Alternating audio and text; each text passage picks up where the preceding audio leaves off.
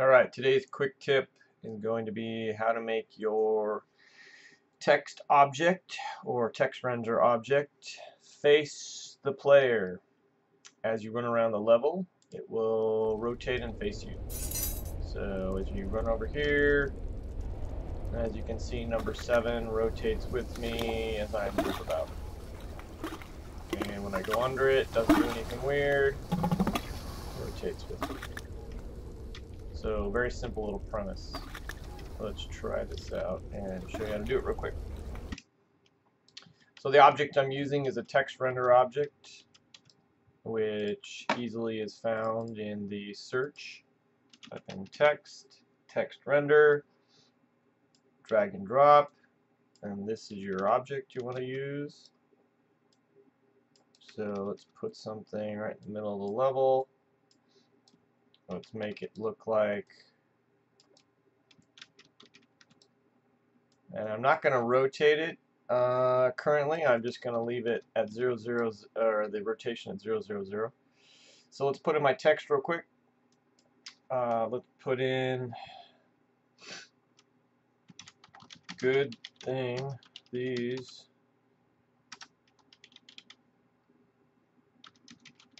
great are here,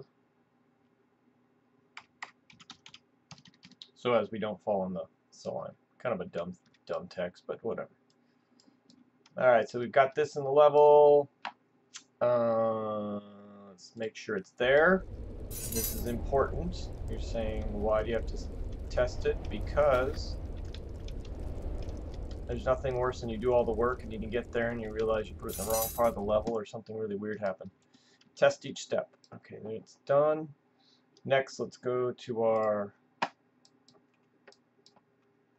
level blueprint, which is blueprints, open level blueprint. So we're going to have it fire off on every tick or every frame. This is the current one that's set up. Let's break this link. And what we need to do is get set world rotation. And it should find it quite easily to function. And we got to make sure it says target is scene component. Now obviously our scene component is that text render object. So while that text render object is selected, let's right click here and click context sensitive, create a reference, connect it to the target, and it also connects this little sub node. I don't know what this little link here is called. The next thing I want to do is add local rotation, and again it says target is scene component. This is very important. You may get nodes that are have very similar functionality titles or maybe exactly the same, but you got to make sure this says target is scene component, target is scene component. Sometimes it'll say other descriptions under it and it will not work or will work strangely. So this also is my target. And next we need to do is break the transform at the rotation. Break transform.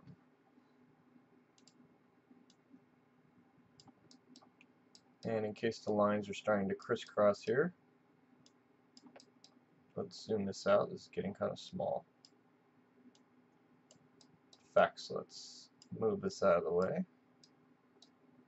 Keep it nice and clean. There we go. So we're not done yet. Don't take a screenshot yet.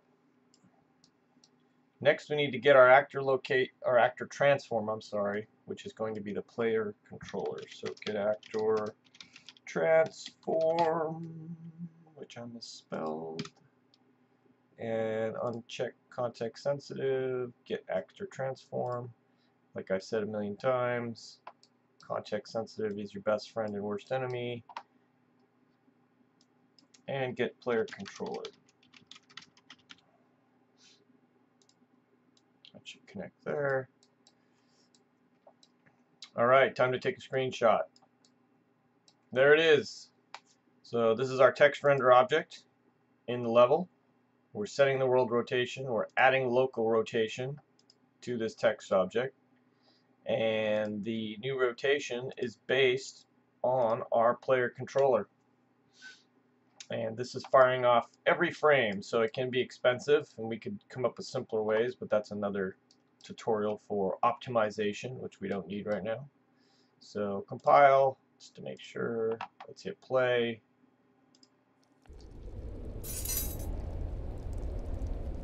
Oh, and it's backwards. So what we need to do, it is rotating with us nicely, but it's 100 degrees off.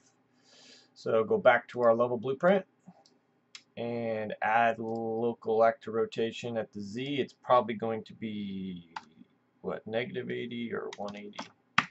Put -180, compile, play. There we go. That's it. Follows us around the level.